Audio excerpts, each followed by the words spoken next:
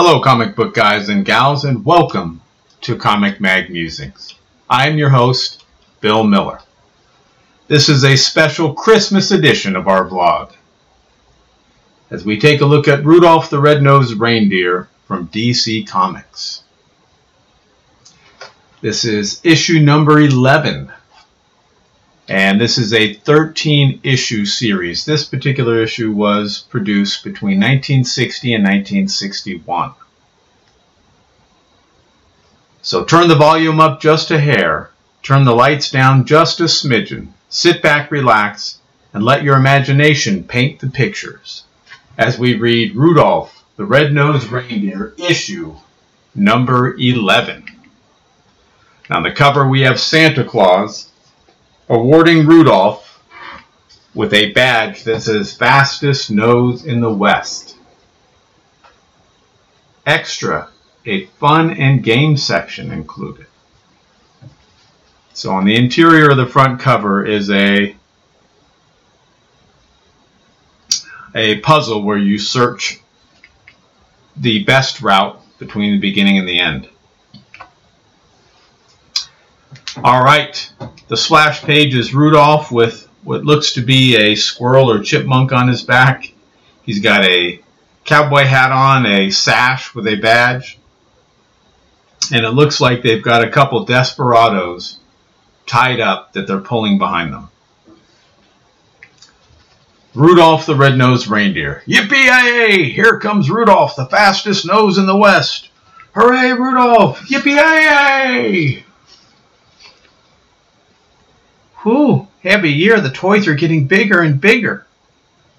I guess everybody forgot that good things come in small packages. Now Rudolph and that squirrel are loading up a sack with toys, and some of the elves are helping. Ugh! They proclaim as they lug a big sack around. Santa Claus has been complaining lately about how his bones were aching. He must be thinking about these toys he's going to have to deliver. There should be some way, Grover, we can take a load off poor Santa's shoulders this Christmas. I don't know, Rudolph. Maybe we should leave well enough alone. Golly, Grover, if everybody felt that way, there'd never be any progress. They laughed at Columbus. They laughed at Fulton. Yeah, and they'll laugh at you, too. Take my advice, Rudolph. Keep your nose out of Santa's problems. Say, that gives me an idea. And Rudolph's nose continues to glow throughout these panels. Uh-oh, here we go again. I'll bet I can discover a chemical that'll shrink toys just until they're delivered. Now Rudolph and Grover are in a lab. Oh boy, won't Santa be surprised when he finds out what I'm doing? Yeah, and he'll be angry too. Golly, Grover, don't be such an old fuddy-duddy. Why not look at the bright side of things? I am. From the looks of things, it's going to be very bright any second. Huh? And there's a beaker and a flask that are full of mixed chemicals that are starting to smoke. And all of a sudden, a huge explosion in the lab. And Grover and Rudolph are thrown outside. Are you all right, Grover? Yes, Rudolph. No thanks to you. Don't get mad. After all, I was only thinking about helping Santa Claus hold aching bones. Yeah. Now, besides carrying the Christmas toys, he'll have to fix up the workshop when he gets back. Well, you must admit it was a good idea if it worked. Ha ha! I knew it was silly from the start. Imagine anyone being able to discover a chemical that will make things smaller for a short while. Pop, pop, pop, pop, pop. And we see a transformation as Rudolph starts getting smaller in stature. Take my advice. Quit while we're still in one piece. Rudolph, where are you? Rudolph, stop kidding. Who's kidding? Yikes, you did it. Don't just stand there, to do something. And Rudolph is very small. Do? What can I do? Find something to unshrink me before Santa gets here. Oh boy, what a mess. Maybe I better spill that chemical over me too. If I get small enough, Santa won't find me. So Grover heads back into the lab. This book might be a help to Rudolph. What's going on down there? Oh, it's Santa. Start running. I heard Santa Claus coming. Whoosh. They dodge behind a tree. But Grover has that book. There should be a section on how to make things bigger. Hurry up. I'm looking. Don't get excited. Ah, here it is. In case chemicals accidentally spill on you and make you smaller, go west, young man, go west. You'll need genuine cactus juice to bring you back to your original size. Cactus juice? Well, come on. What are you waiting for? You forgot one little detail. How do we get there? The helicopter. What else?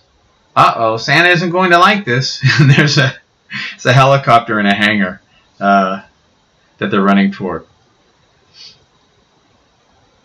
Haven't I got enough trouble without you making unnecessary remarks? Okay, just remember, this was your idea. Come back with that helicopter, Grover. Santa catches them zooming off in the helicopter. I can't explain, Santa. I'll explain later. Zoom. There goes the helicopter. Oh boy, Santa Claus sure looks mad. Are we going to catch it when we get back? What do you mean, we? What do you mean, we? You're so small, he didn't even see you. Don't worry about that, Grover. I'll take the whole blame. I'm sure Santa will forgive me when I explain why this happened.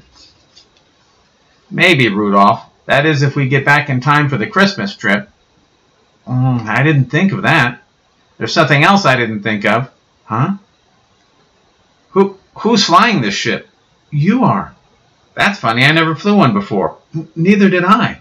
Now he tells me. You're in your ideas, Rudolph. The toys were too big for Santa to carry.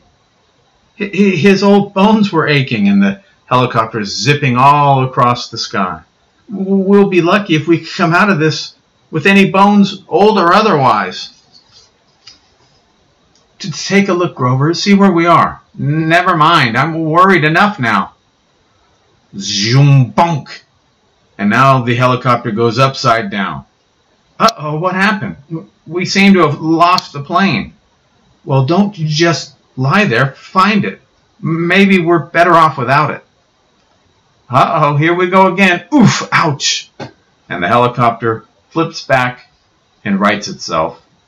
But it's still on a crash course. Ooh, I can't look. It crashes into the ground and throws Rudolph and Grover into a little desert pond, if you will. They spit up some water and get out. Let's be thankful we landed in one piece and right near a nice crop of cactus plants. That will make me bigger. If it works. What do we do now? You're supposed to squeeze the juice out of the cactus and I'm supposed to rub it on me. Ouch! How am I supposed to do that? I can't even touch the cactus. We'll just have to break the needles off first. Oh, great. We'll be here all day. These cactus have 1,000,000 needles. Look, Grover, are you here to help me or needle me? One for you and one for me. One, huh? Grover's pulling the needles off the cactus. Har har, I feel real nasty today. Me too, partner. What mean thing do we do today? Exiting a cave are two desperados. Youch! Yow! Hey, did you hear something? Maybe it's one of those mirages. And both Rudolph and Grover jumped and landed on some cactus. Har har, you don't hear mirages, you see them. Yeah, that's right, partner. I reckon the sound came from behind them cactus bushes. Maybe we ought to take a look. The sheriff might have trailed us here.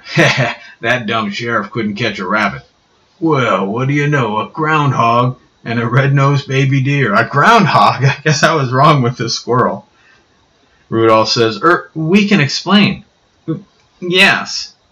What do you know? They can talk. Yeah, so start talking. You see, we had to get some cactus, and what are you waiting for? They want some cactus. Let's give it to them. Yeah, that's a good idea. You're both very nice, and we thought you were outlaws. Har, let's just say we're nice outlaws. Yeah, we do like to do mean things. You do?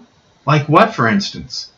Har har, like this, for instance. And they cut off cactus petals, and they're starting to throw them at Rudolph and Grover. And Rudolph and Grover are running into the cave from which the outlaws exited. I'll bet you a pair of spurs I hit one of them first.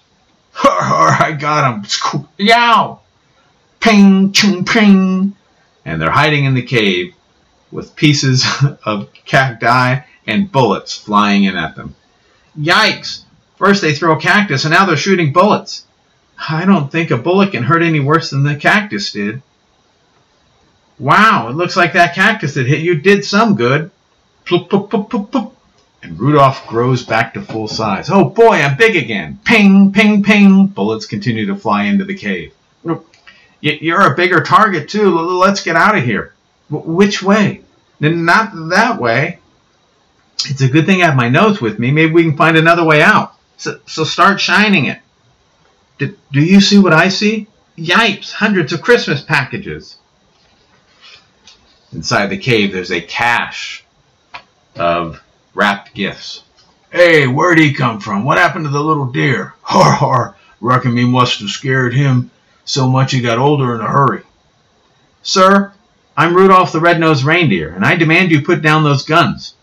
Or we'll tell Santa Claus. Har har! They're going to tell Santa Claus on us. Ooh, I'm frightened.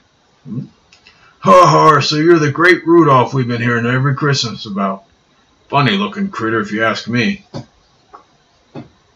Moments later, if Santa Claus uses this critter's nose, so can we. What are you going to do with him? So they tied a rope around Rudolph's midsection. And they're putting the other end of the rope around what looks to be some sort of log toward the top of the cave. First, I throw this rope over the top of that rock. We always needed a light in the cave. Har har. Yeah, now we can see all the Christmas presents we steal. And they're winching Rudolph up, using his nose as a floodlight.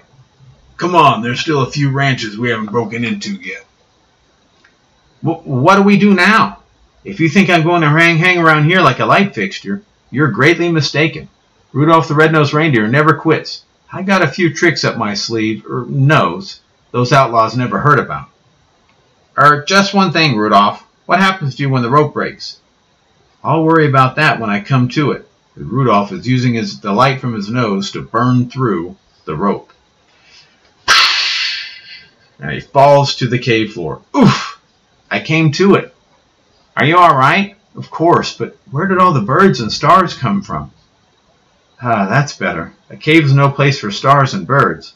It's no place for us either, so untie me already.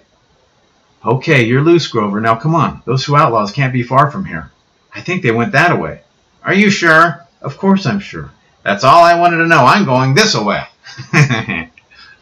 Come back here, Grover. Don't you realize it's our duty to capture the outlaws? No, I've decided to let the sheriff of this town take care of that. Grover, those bad men are Christmas present rustlers. That's even worse than horse thieves. I'll admit that's bad, but not bad enough to make me forget they also have guns and that I'm a coward. Oh, Grover, I'm just as scared as you are. Now stop arguing and come on. So they're at the top of a mesa, it looks like.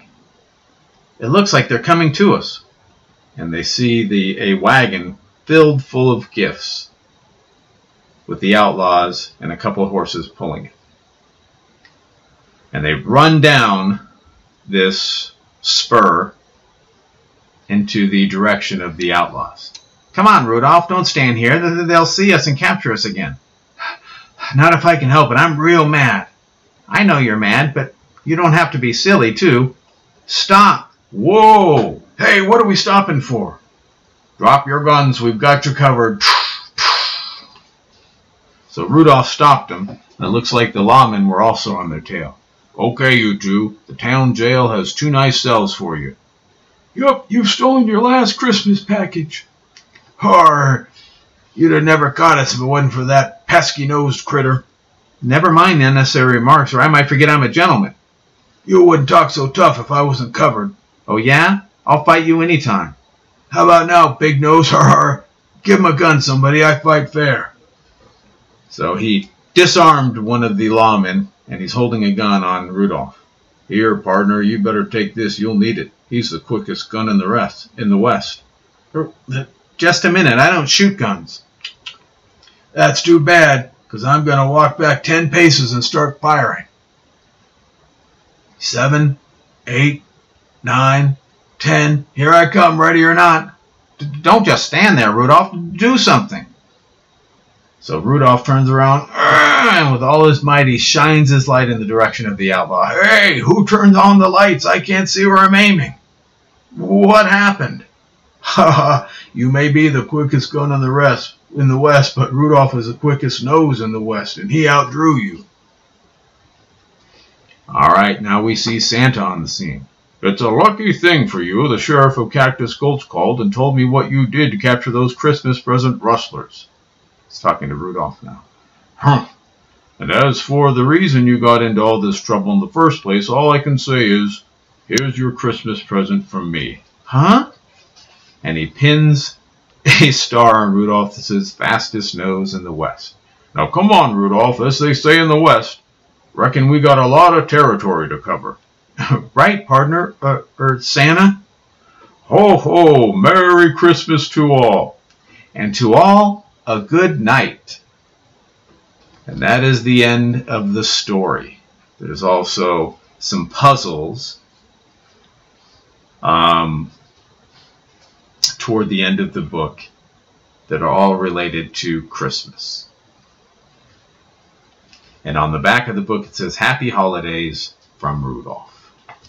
And that will do it for our Christmas vlog for today. I hope you enjoyed hearing it. And if you did, I would encourage you to subscribe and hit that notification bell. That way you're alerted as soon as I release more content. Thumbs up and comments are always appreciated. And remember, we're taking over the world one comic book at a time. Merry Christmas.